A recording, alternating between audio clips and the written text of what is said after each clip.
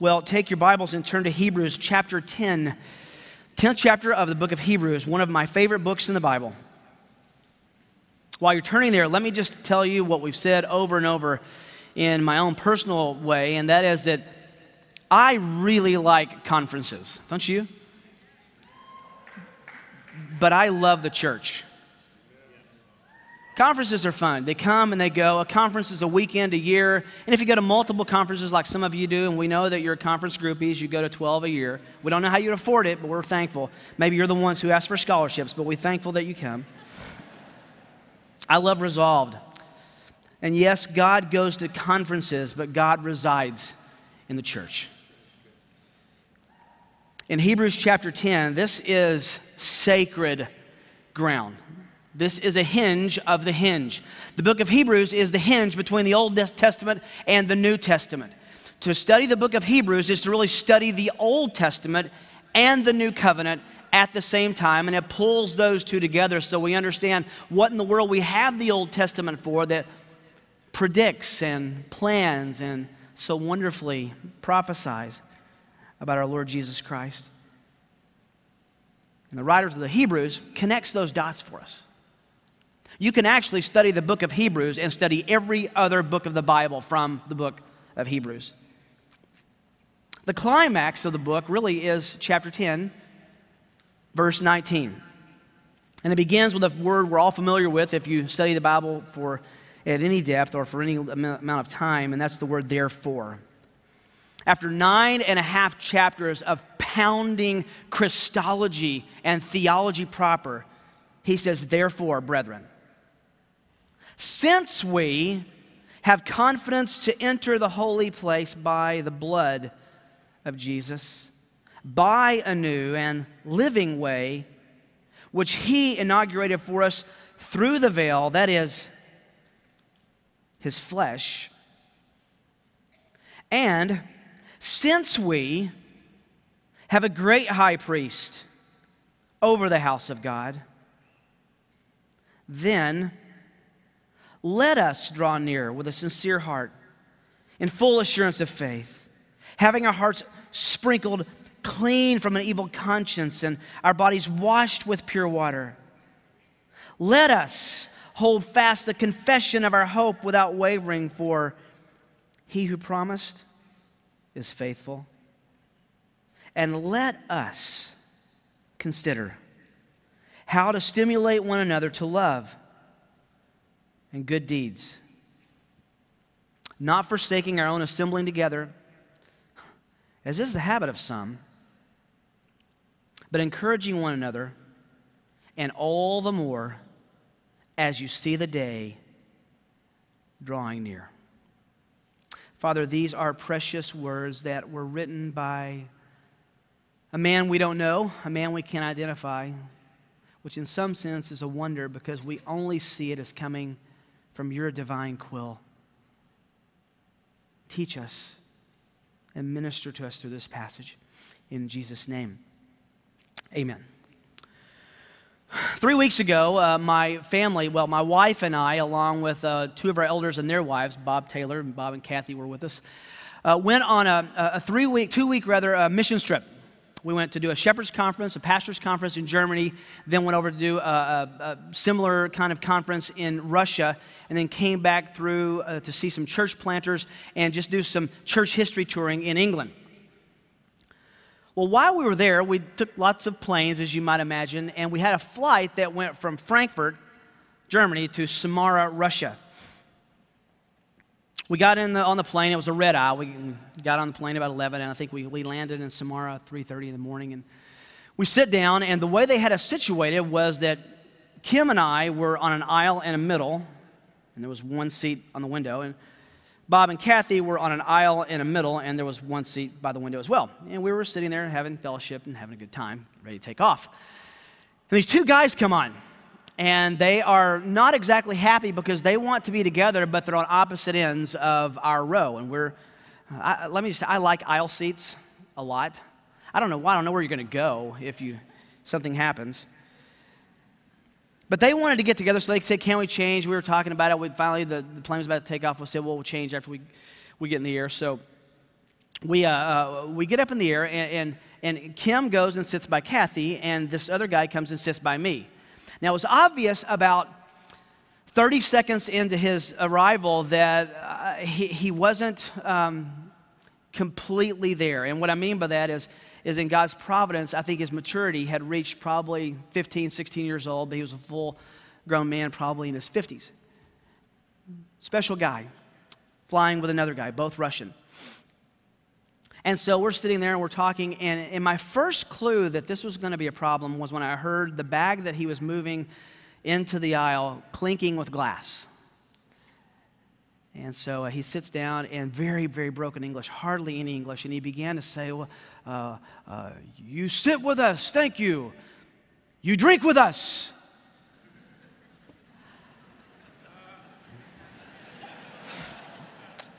The other guy said, we drink together. So understand, I'm trying to tell him, look, I just don't drink. And that's for a sermon for another time, but that's not for it. But I just don't drink alcohol. I'd rather have iced tea. It's much less expensive and way better tasting. Very strong, no sweetener, just like God made it. Anyway, he says, and so he says, we drink, you drink. And he pulls out this glass bottle, and he pours himself and the buddy a drink. And then, because we have our little meal table there, this is the international flight, so you actually got a meal. And so he takes this bottle of gin, and he pours me a glass full. And now I have two of my elders and their wives and my wife going, what in the world is happening over there? And so I just say, no, niet, drinkos. I just make up Spanish words. I didn't know. Greek word, drinkoi, much drinky. I didn't know what to say. I don't do this. So I give it back. Oh, no, they're deeply offended that I wouldn't drink. So I tried to distract them. I said, no. And then the guy in broken English says, why no you drink? I said, I am a Christian.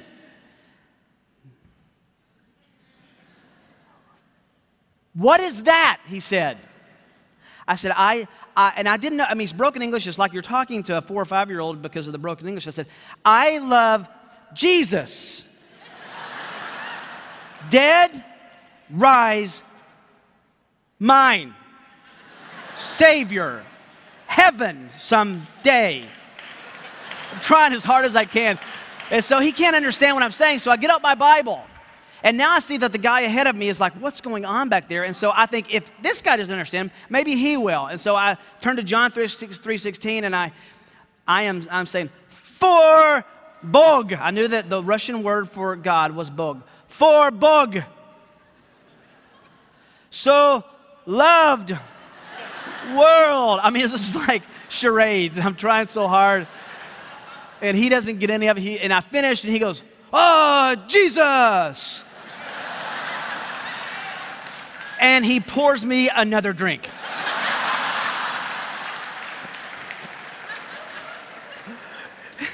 So I've got this glass of gin, which I didn't know until this point is actually clear, so it looked like water, so I was sweating a little less.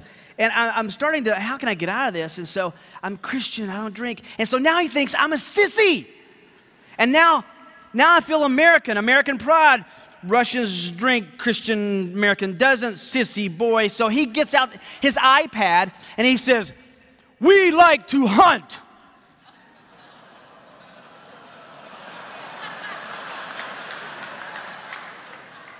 And he thought he was going to intimidate me a bit. So he pulls out his iPad and he pulls out this picture of him shooting this Russian boar. I mean, Jonathan, there's tusks were probably 4 inches. There's a beautiful boar. And I'm going, wow, and I'm flipping through. And now he sees that this doesn't offend me.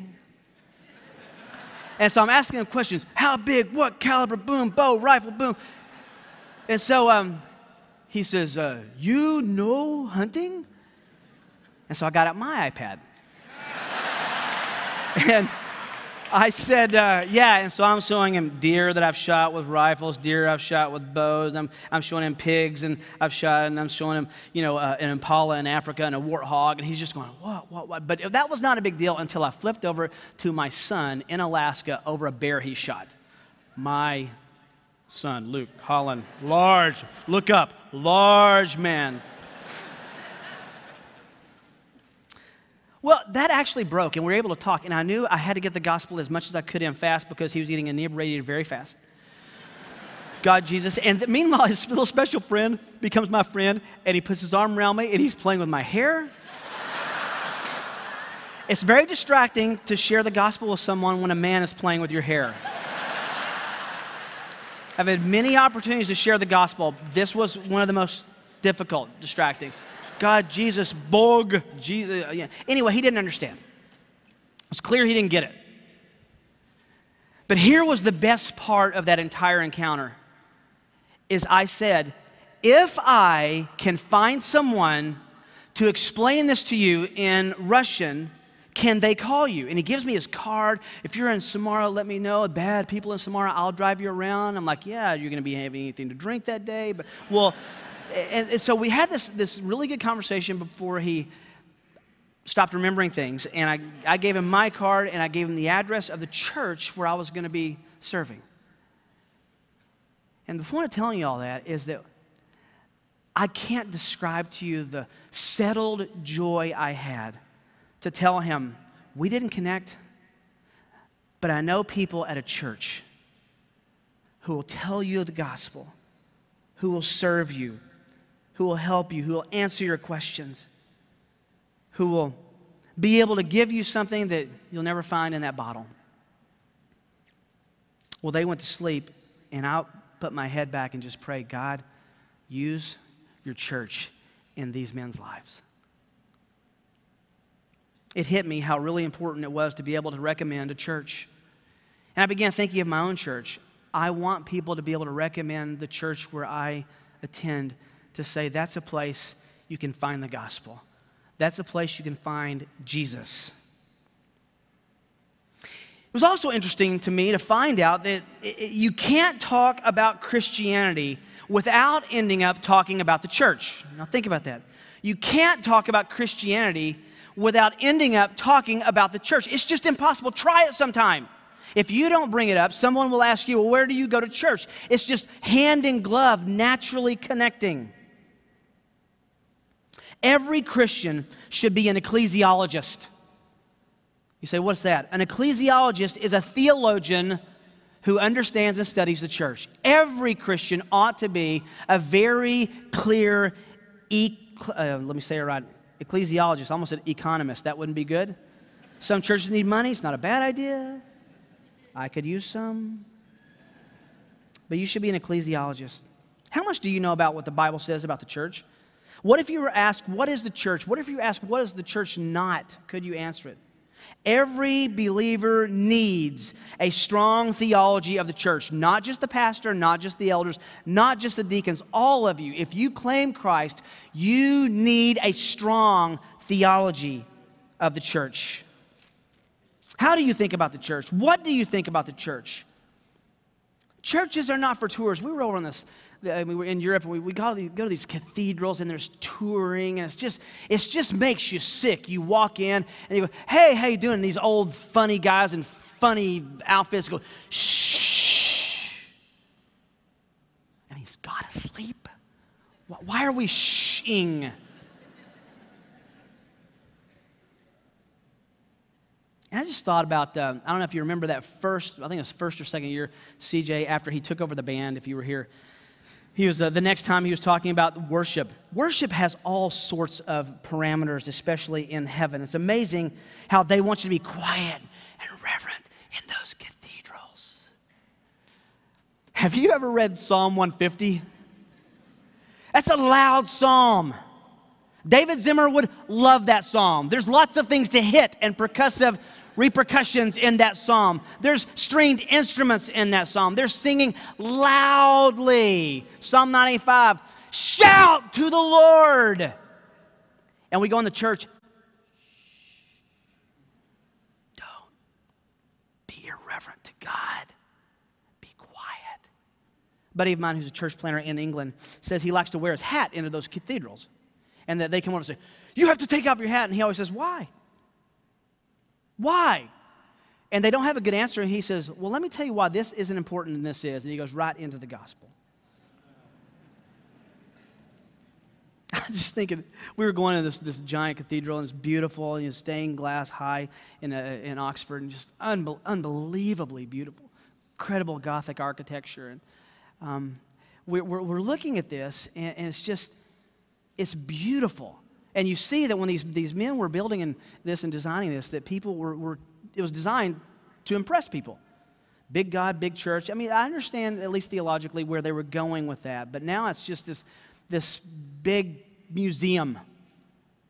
I was thinking of Isaiah 66. Remember what Isaiah says in 66? He says, I made the universe, and the earth is my footstool. Where then is a temple you can build for me? And that was the temple. It wasn't just a cathedral in Oxford. It was the most magnificent building ever built. He says, where can you build something that's impressive to me? I made all these things. Now imagine that you were to come over to my house tonight for dinner. And as you were going through, you saw that I had this lamp that I had made when I was 6 years old for my dad, and it has these electronics and this and old. Pretty cool. I made it. And so you're going through the living room. I go into the kitchen. We're about to pull out the food, and you're just like, I don't have a gift. And so you grab that lamp, you unplug it, you bring it in, you say, Kim, Rick, I just want you to have this gift as just to honor you, to say thank you. I want you to have this lamp. I made that lamp. Is this stupid? That's what God's saying about these buildings. Really? Really? Do you think I'm impressed with church buildings? The local church is not a museum. Let me say one more. The local church is not a museum for truth. It's a hospital for the soul. Now, the book of Hebrews is a cool book because it's all about comparisons. The whole point of the book of Hebrews is, I dare you to compare anything to Jesus. I want you to compare everything to Jesus, because he will stand the test of any comparison, of any pleasure. He'll stand the comparison against any angel. He'll stand the comparison against every prophet. He'll stand comparison against the law of God itself. He will even stand the test of which is more pleasurable, Jesus or sin.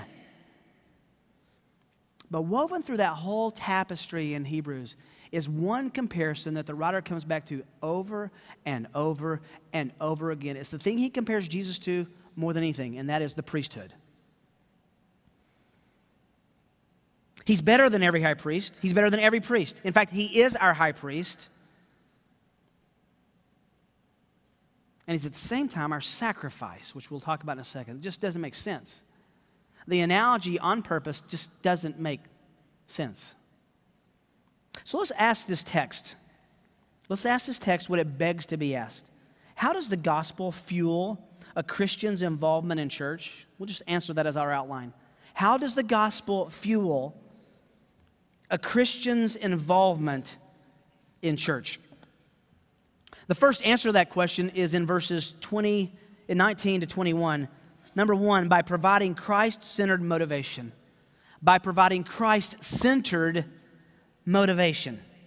Now, verses 19 to 21 are a summary of the two main doctrinal points of the whole book of Hebrews. The first point is about our need for access to God. We have no access to God, and we need access to the throne room, to God himself. And the second is how Jesus himself is our access, and how Jesus himself provides us access. The second main doctrinal pillar is that we need a high priest who stands before God, and we need a sacrifice from that high priest who pleases God. Over and over, the point of Hebrews is the access to God that we all understood in the Old Testament is the priesthood.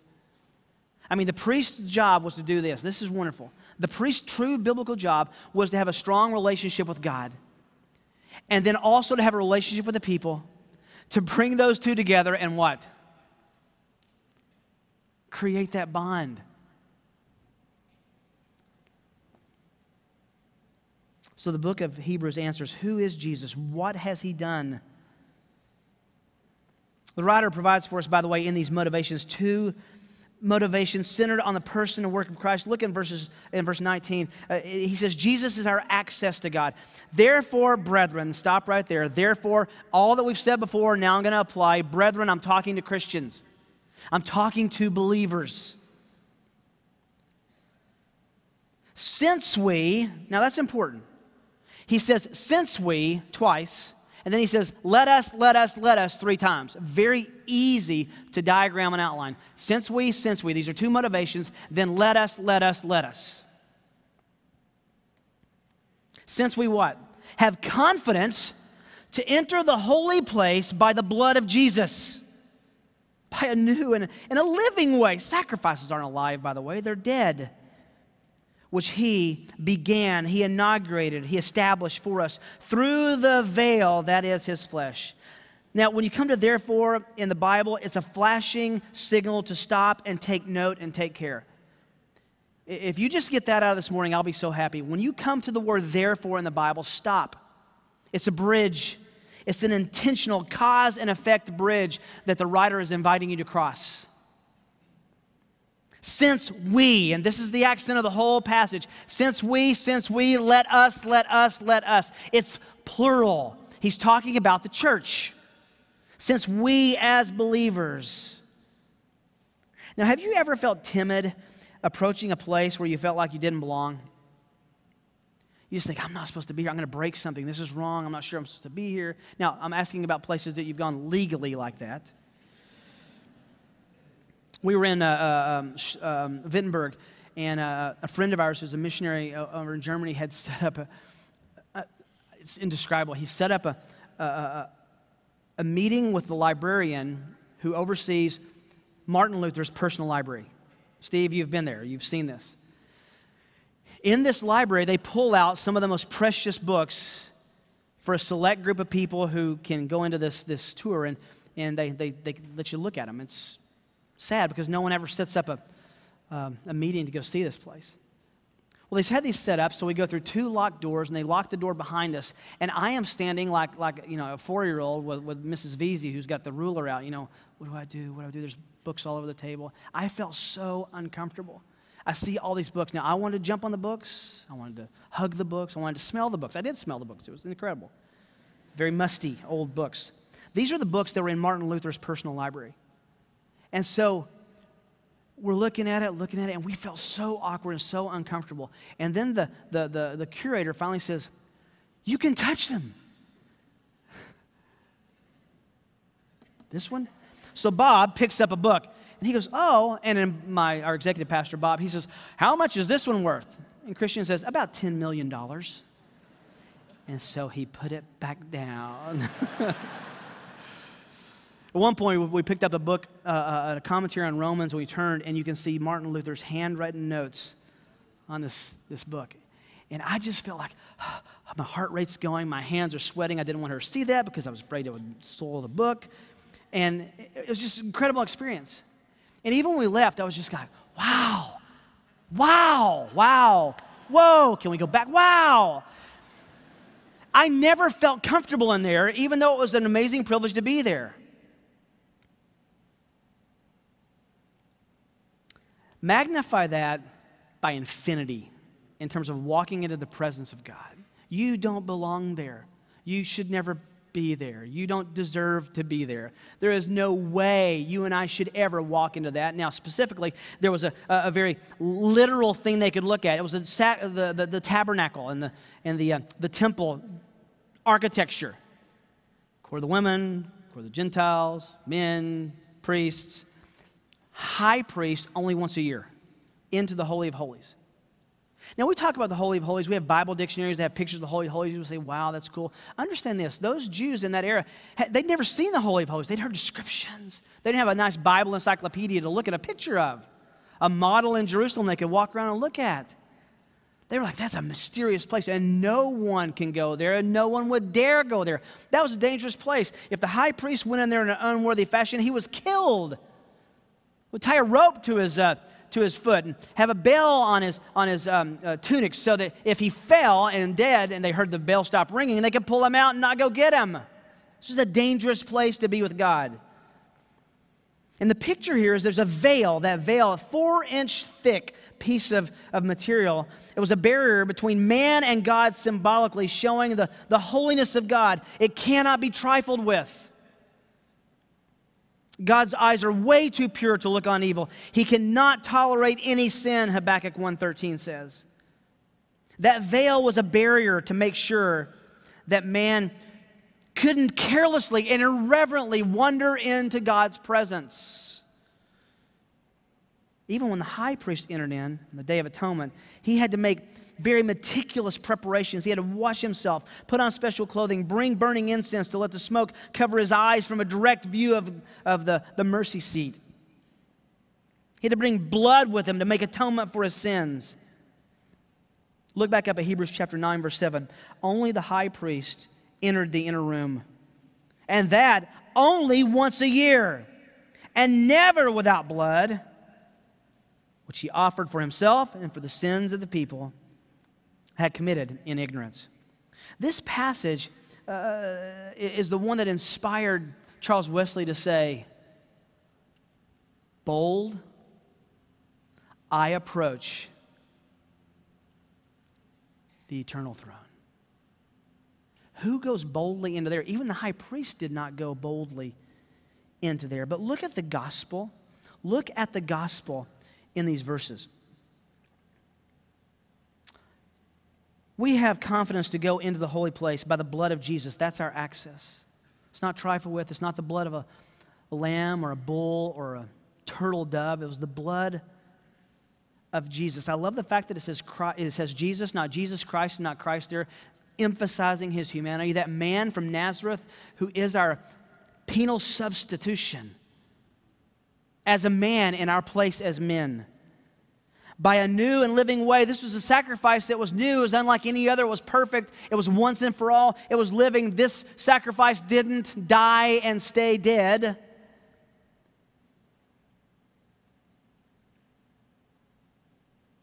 He inaugurated, he paved the way for us through the veil that is his flesh.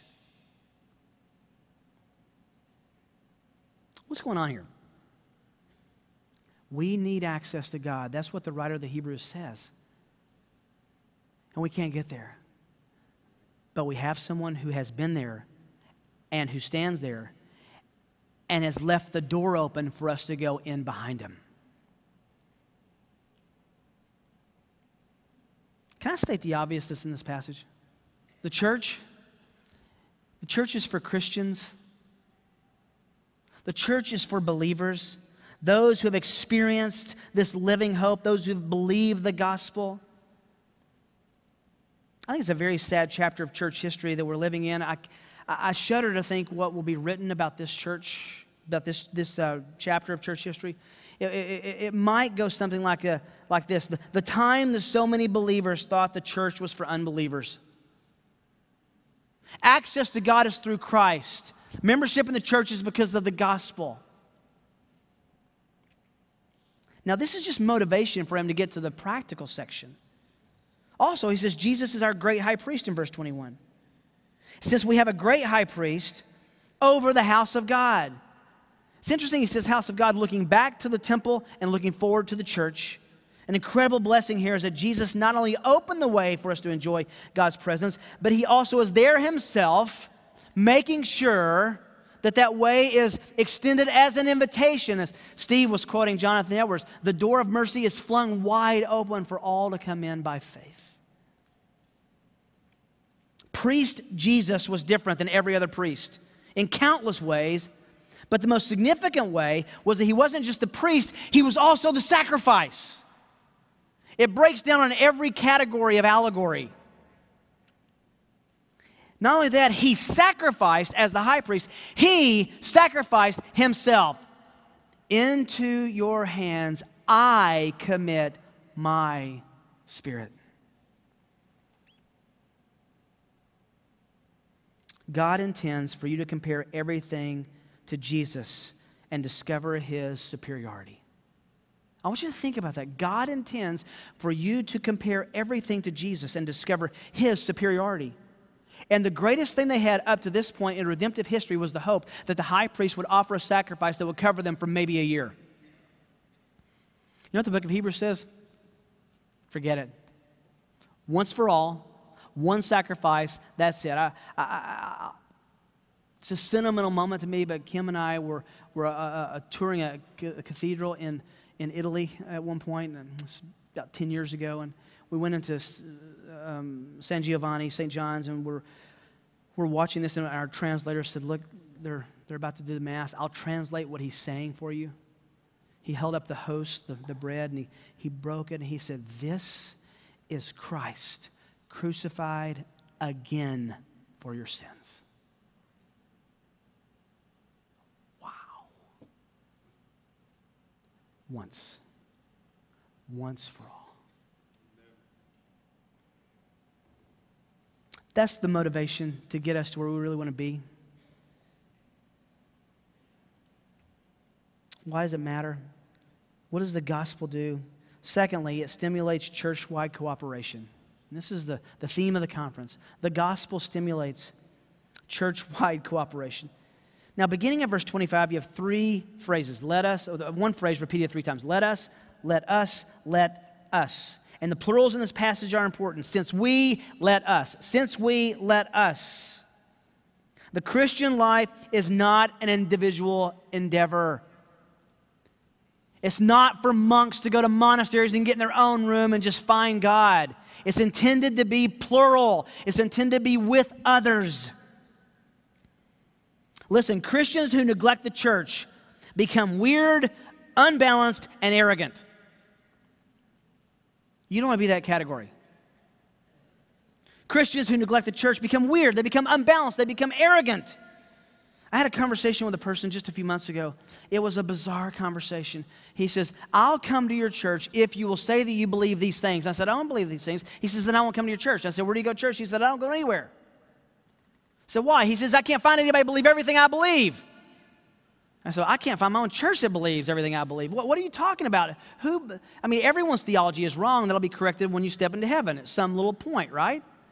Are you right? He was willing to sacrifice the entire experience with the church because he couldn't find a place that believed everything that he believed.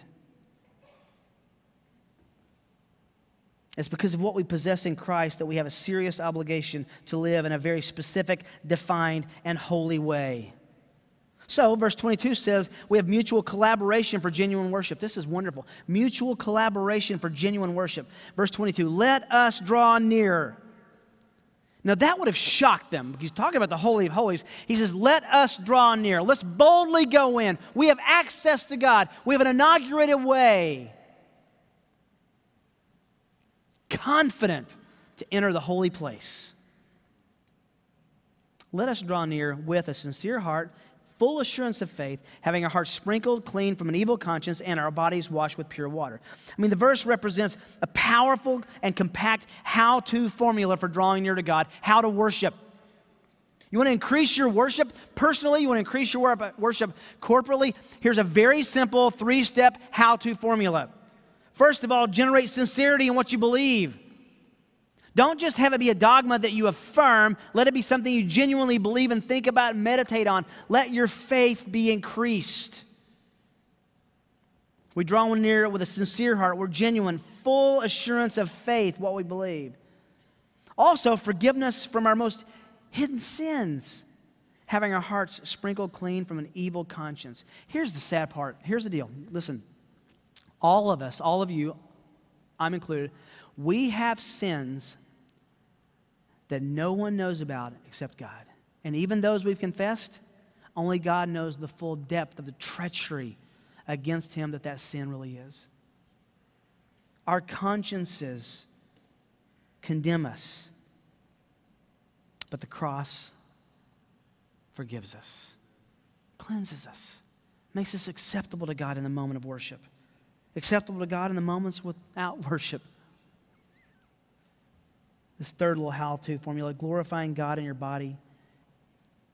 Our bodies washed with pure water. Lots of debate on this. Is this baptism? It's probably a reference, I think, to Ezekiel, where the washing is in reference to repentance.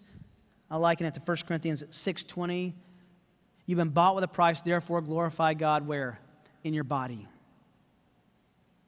Find something to repent of. Draw near to God in sincerity with forgiveness, glorifying God in your body.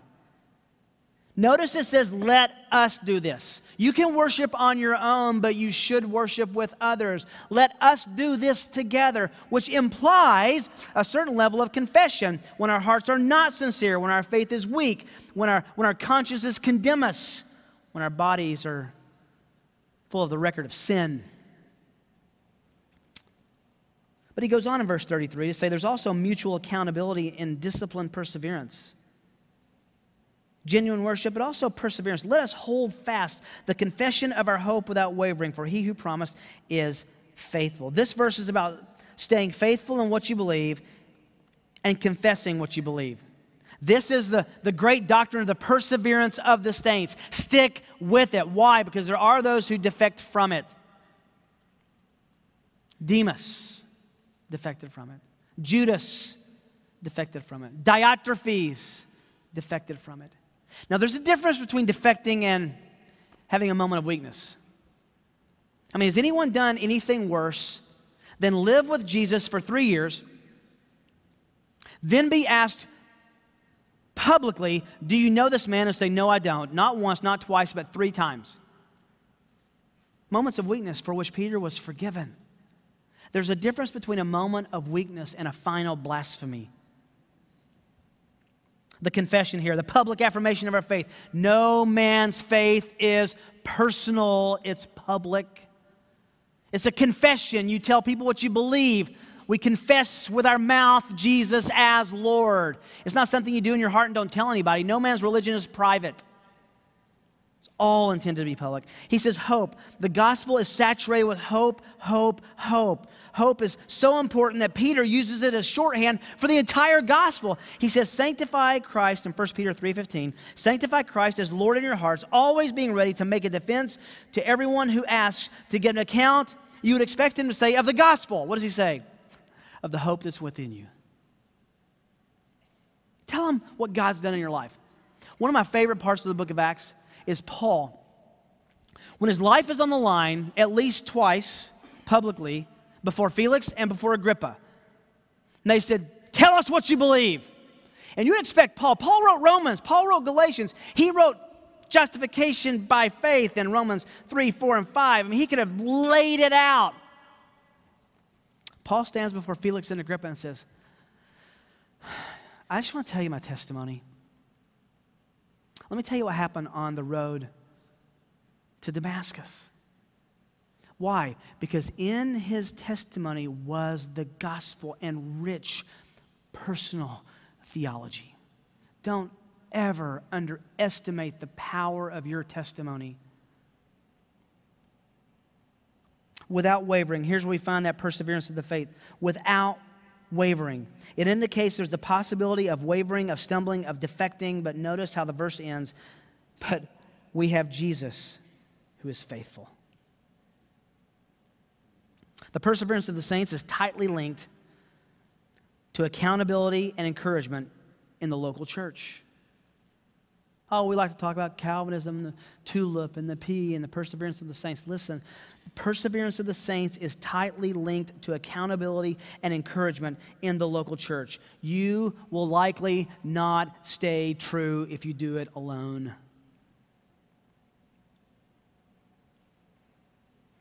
It climaxes. This has been a race to get to verses 24 and 25 in these 2 verses that talk about church involvement, church attendance. We have to talk about this. This is a conference on the church. Should I go to church? Where do I go to church? I love the sermons that have come before. I mean, Steve, when you outlined that, and can I put you on the spot in front of everybody? I told him, I said, that sermon needs to be put in a little booklet on how to decide where to go to church and given to every high school graduate who's going off to college.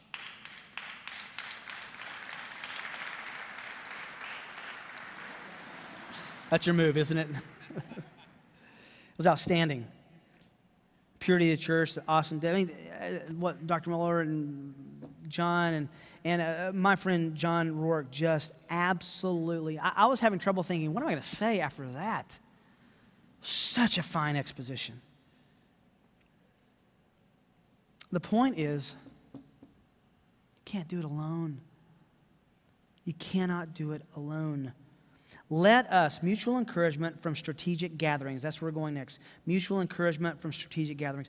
Let us consider how to stimulate one another to love and good deeds. Let us consider effective church involvement demands preparation and planning. Listen, if you're going to be good at doing church, if you're going to be effective and faithful, effective church involvement demands preparation and planning. It has to be considered. Hebrews 3:13, but encourage one another day after day, as long as they're still called today, so that none of you will be hardened by the deceitfulness of sin. Encourage one another. Consider one another. How can you be involved in others' lives and love and ministering to them to show them good deeds and how to do good deeds? Christ shepherds his people through the active participation of other believers in their lives. I want you to hear that again, because that involves the people some of you are sitting with. Some of the people who've confronted you, some of the people who you don't necessarily like. Christ shepherds his people through the active participation of other believers in their lives. One of the most horrific examples of where this went south, even though it's in the Old Testament, not in the church, is in the book of 2 Samuel. You don't need to turn there. I'm just going to read this very, very quickly. I'm overwhelmed by the message, the multiple layers of practical application in 2 Samuel. You should know what's going on in this passage. This is the story of David. And in 2 Samuel chapter 11, it's the famous story of David and Bathsheba. All of us know that story moderately well, but I wonder if you've ever seen exactly what's going on in that story, because sometimes we misinterpret it. Then it happened in the spring, at the time when kings go out to battle, that David sent Joab, Hebrew word is shalech, the word sent, it's all over this chapter. David sent Joab and his servants with him, all of Israel. They destroyed Ammon, besieged Rabbah, but David stayed at Jerusalem. We've all heard sermons on this. He should have been out fighting. He was at home. Now when evening came, David arose from his bed, walked out on the roof of the king's house, and from the roof he saw a woman bathing. You don't bathe with your clothes on. And the woman was very beautiful in appearance. The Hebrew means she was beautiful in physical form.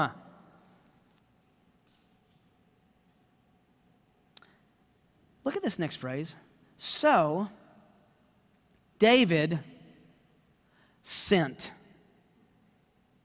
Same word, shelech. And he inquired about the woman.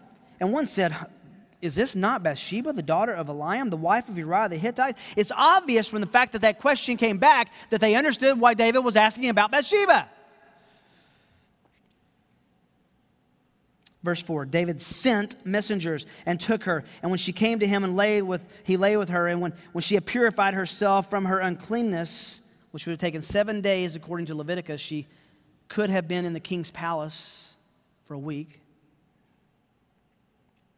She returned to her house. The woman conceived, and she sent and told David and said, I'm pregnant. Then David sent to Joab. It gets all the way through this passage. Here's the point. David and Bathsheba were not the only people who knew about this sin.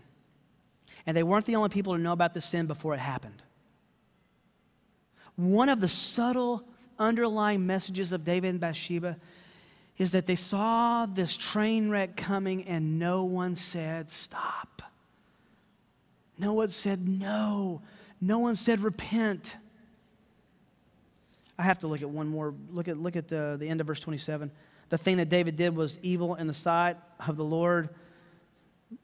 Chapter 12, verse 1. Then the Lord sent.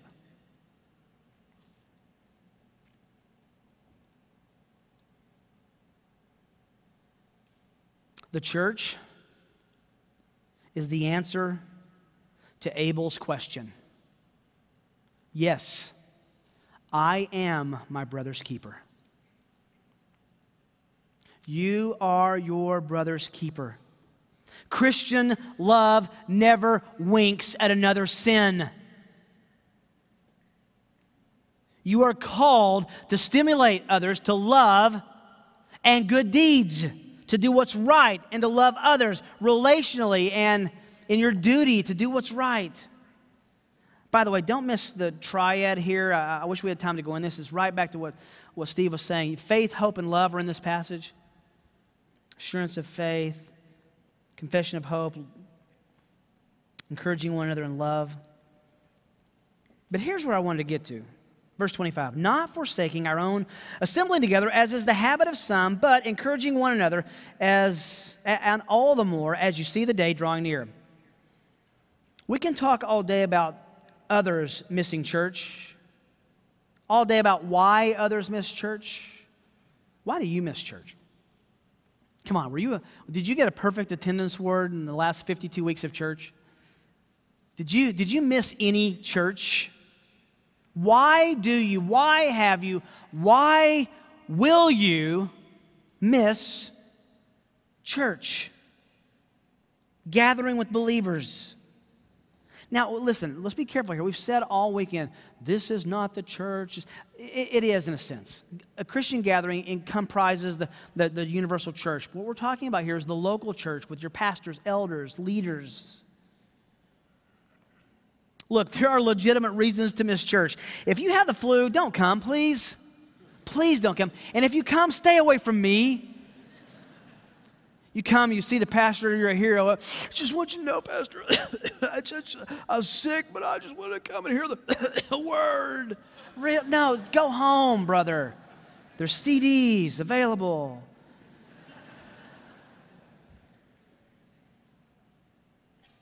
But I think the main reason Christians skip church is a lack of preparation.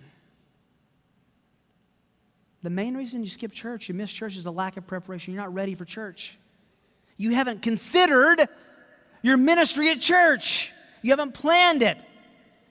Okay, those of you who are in Crossroads are going to roll your eyes when I say this, because I've probably said this 3 times a month the whole time I was pastoring. It's this: Sunday morning begins Saturday night.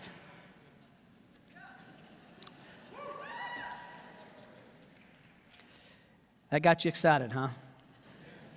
Sunday morning begins Saturday night. It's just amazing. People are falling asleep in church. I can't imagine why I'm so tired. I went to bed at 3 this morning. I was watching this. Oh, wow. McFly, what are you thinking? 3 in the morning, you get up. You're not going to be ready for church. Sunday morning begins Saturday night. If you want to have a worshipful experience on Sunday morning, you don't decide that at 8:30 in the morning. Not only that, if you're not ready for Sunday morning, guys, things happen Sunday morning. When our sons were younger, I was preaching at Grace Church and actually said, I was talking about this issue, and I said, I just feel like Satan, Satan goes to church. We all know Satan goes to church. He wants to be here and distract us and prevent us from worship and tempt us. But I think Satan gets to church because he rides in my van. What I intended for that to mean was there's conflict that can happen.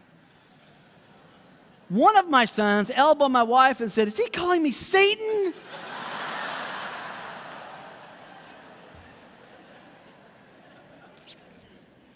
Here's what I've discovered in my own life.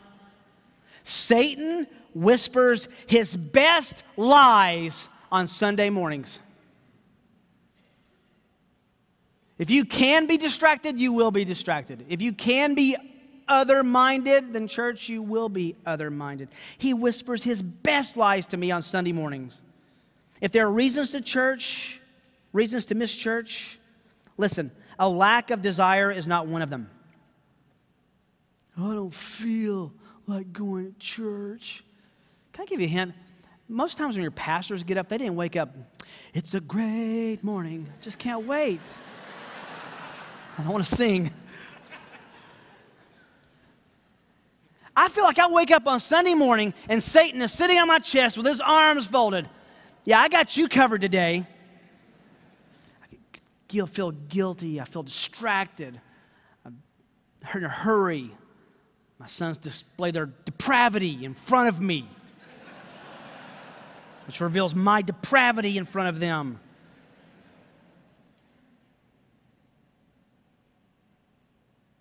Is church precious to you? Are you planned? Are you ready to come to church to minister? I'd studied ecclesiology in seminary, took the course, thought I had a good doctrine of the church. I went to Krasnoyarsk, Russia, about, it's got to be like almost 20 years ago now. First time I went to Russia. Flew into Krasnoyarsk. It was freezing. The airplane was about 400 yards from the terminal, and we had to walk over there. It was 32 below zero. And it was called my eyeballs froze. It was unbelievable, and I didn't think I could breathe. It was never been that cold before, and that was, they don't count wind chill over there, and they really should, especially on a tarmac. So we get in the end, we're doing this conference, and this Sunday I'm going to go preach at this church. It's a cool church. I like this church. Preachers, you would like this church, because they had 5 preachers. I was one of them, and I asked them, how long do you want me to go? So they said, till you finish. I mean, it's cold outside. It's good. So I showed up early. This was bizarre. It was a strange morning because it was so cold. We pull up into the parking lot, and there are no cars in the parking lot. Maybe 2 over in the corner, buried in snow, and it's kind of weird. And we walk in, and I heard singing in the worship center, in the sanctuary. And I, what is that? And we walked around the corner, and the church was half full from the front to the back, with believers singing. And I remember walking, because here was the stage, and the congregation was out here, and so I came in the side door, and I looked at them, and I'm like, wow, there's nobody there. Then I looked closely, and the first 3 rows were all women, older women. So I asked Alexei, I said, what is this? And they said, well, they can't wait to get to church. And the worship service isn't long enough for them, and they don't feel like they sing enough, so they come early and sing by themselves. Then I said, what's up with the old ladies? It came out better then.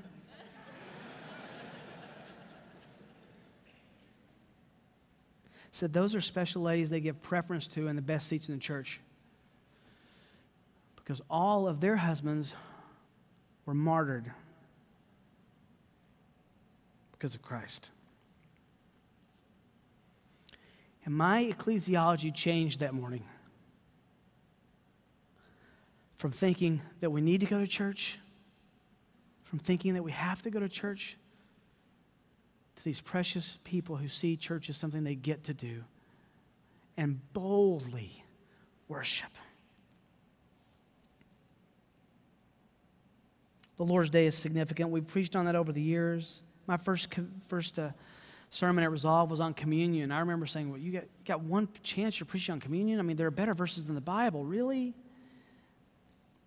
I studied that because I thought that I didn't really understand communion. That sermon 8 years ago actually reoriented, redid the plumbing in my own thinking about the Lord's table. Encourage one another. Do you come? Are you ready to encourage one another? Do you have a plan to encourage one another? Do you have someone's face is in your mind? When I go to church, I'm going to encourage them to love.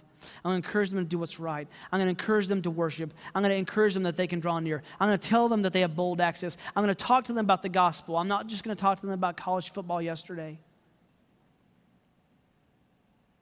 Can I say it as simply as possible? Not attending church is a sin.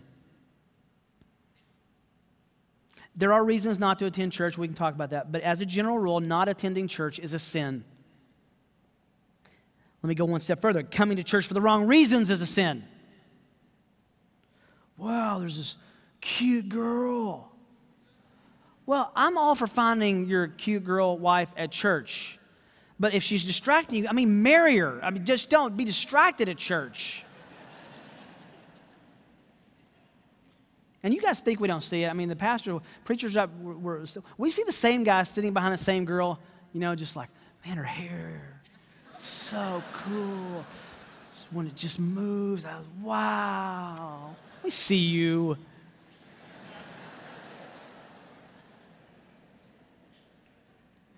The last phrase is important. All the more as we see the day drawing near, the day of judgment, Jesus is coming, and he expects a prepared bride who've encouraged each other, made each other more sinless because of our relationships, to sin less because of our relationships. Now here's the knife in your back of this passage. Ready? Let us do all this implies that there are people who are receptive to this. What if you are the target on a Sunday morning and someone shows up and they think, I'm going to encourage you to love and good deeds, and they come and try to minister to you, and you think, dude, you're way too spiritual. I haven't had but one Starbucks today. What's up? Are you ready to receive the ministry of the church and to be involved in the ministry of the church? Are you excitable by others' encouragement about the gospel? Can you be excited about being at church? Can you be excited about the truth of God? Are you receptive? The most pervasive illustration in the New Testament about the church is of a human body. It's used more than any other illustration. Lots of illustrations, a building, foundation, plant. The human body is what Paul uses most, he's most descriptive about. In the book of 1 Corinthians, he says, it's like a body. Jesus is the head, and we're like members. We're like parts of the body. He even goes, he talks about eyes and hands and feet. We all function differently in the body of Christ. One of my fondest memories is I grew up with my cousin, Terry. She was about 6 years younger than me. She had cerebral palsy. And sweet girl, she actually received Christ. Her mind was fully there. She had no control over being able to speak or her limbs. In fact, we'd sometimes put socks on her hands so she wouldn't scratch herself because she would go into spasms. Love spending time with Terry. Brown eyes that would melt you. She loved to hear you sing, especially if you weren't good. She would smile. I used to carry her around, and she actually received Christ when she was 11 by looking up. Looking up meant yes, closing tight meant no. That's the only way she could communicate. She received Christ by looking up. Something special about that. But I remember looking at Terry, and when she would go into these spasms, it just hard to watch. Because the panic in her face. Help me. I have no control of my body. And I wonder sometimes if my precious cousin, who now, by the way, she died from pneumonia when she was 12, her faith became sad and her body became new. I wonder if sometimes the Lord looks at his body similarly. Not listening to the instructions of the head, fighting itself, scratching itself. You are a part of the body so you can serve the body that is Christ's. You are a part of the body of Christ so you can serve the body of Christ. And come to church ready to serve, to minister, to encourage. Come to church ready to be encouraged and to be served, and to fight sin, and make it a community effort. The emerging church has stole our word. I love the word community. We are a community of redeemed people, intended by Christ to work for Him for each other. What we can enjoy in the church is because of our great high priest in heaven.